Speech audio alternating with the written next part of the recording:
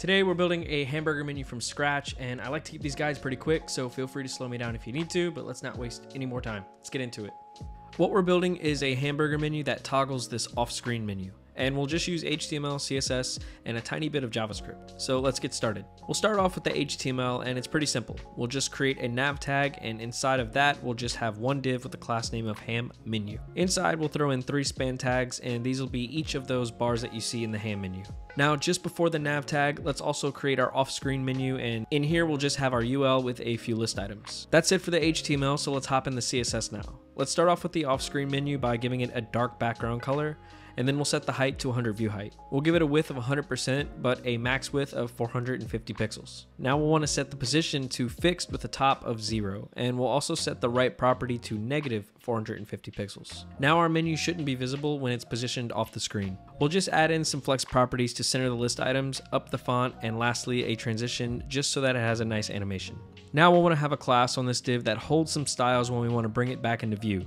So we'll create a CSS rule for an off-screen menu when it has the class of active, and we'll just set the right property to 0, and we'll be adding this class in our menu later in the JavaScript. Now to style the nav, I'm just going to give it 1 rim of padding and a display of flex and a dark background color. I gave it a display of flex because this is how we'll push our hamburger menu to the right of the nav bar. So next, let's create a rule for the ham menu, and let's give it a height of 50 pixels and a width of 50 pixels. And we'll use a margin left of auto, and this is how I get the menu to go all the way to the right of the nav bar. We'll position this relative because its children's span elements will need to be positioned absolutely relative to its parent, which is this ham menu. Now for the 3 spans inside.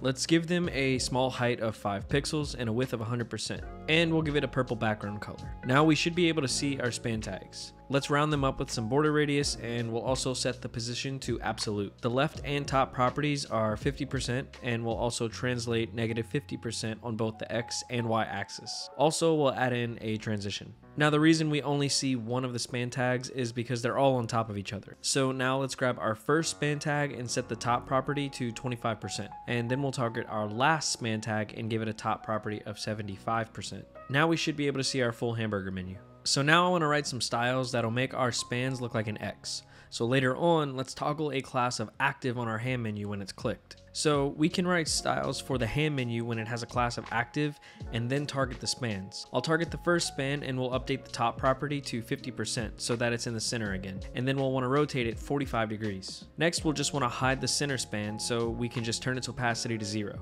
Then we'll target the last span element and we'll set the top property to 50% just like the first span, except this one will have a negative 45 degree rotation. Cool, so now our hamburger menu has another set of styles for when it's active or open. So let's go ahead and add some JavaScript to make this all work.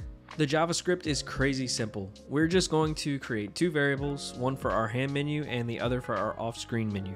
We'll add an event listener for clicks on the ham menu, and when we detect a click, we want to toggle the active class on both the ham menu as well as the off-screen menu, and that's it. Now our off-screen menu slides into place, and we have an X to close it when we click on our hamburger menu. Sure, you can use libraries like Bootstrap to build things like this pretty quickly, but it's always cool to understand how something works.